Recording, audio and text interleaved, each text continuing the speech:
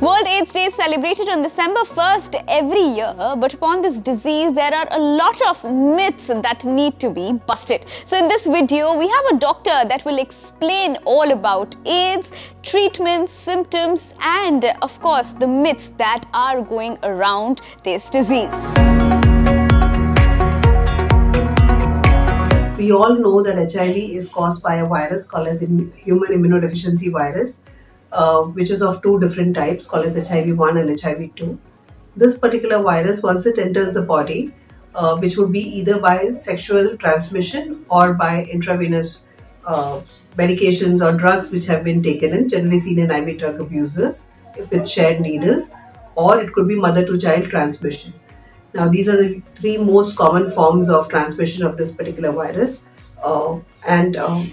When we talk about this particular virus, what is important to know that once it enters the body, it doesn't really go away. It is known to inherently affect the immune system, and it tends to stay within our body system, hidden somewhere, even when we have treated it with medications. And that chronicity of this particular disease is what is a little more scarier, because that's something which causes us to give medications which could be required for a lifetime. Now, if these patients are not treated, then we'll end up having a progression of the condition to what we call as AIDS, which is acquired immunodeficiency syndrome, wherein you are more prone for infections time and again.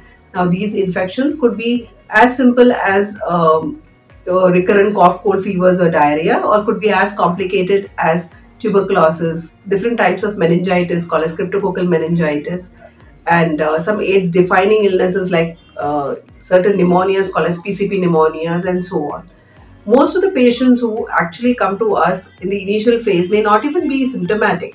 So most of the patients in the initial first couple of years may have no symptoms at all. So there is no way for us to know that you have HIV unless and until there are certain infections which could give us a clue that the patient could have a little immunodeficiencies, which could also come in because of certain other infections or because of certain other conditions, like say for example diabetes, or patients with medications which they are taking for reducing their immunity, like for cancer patients, etc. But conditions like herpes zoster, presence of recurrent oral ulcers in the form of fungal infection, tuberculosis, these are conditions wherein we would probably be liking to test the patient even for knowing their HIV status.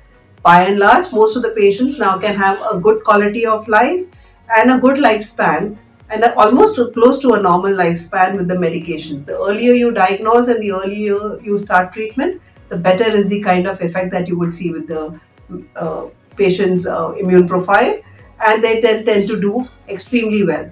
It is important that certain medications which we have advised the patient should be continued without fail. The timing of the medicine should be the same on a daily basis. You shouldn't fluctuate in your timings, neither should you skip your doses. These are very paramount in order to keep the patient stable. These patients also need to do certain repeated blood tests, and these are not too many. They are just done once in every 6 months. So the hospital visits are also to the bare minimum. Now, this is a completely controllable disease of late.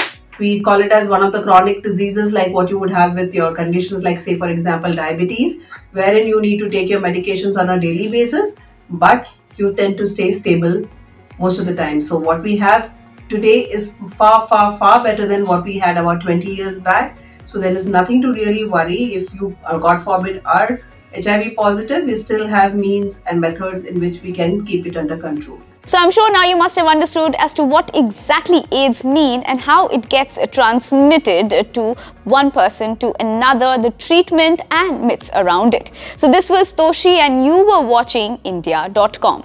And more such content, you can simply log into our website India.com, and do not forget to subscribe to our YouTube channel.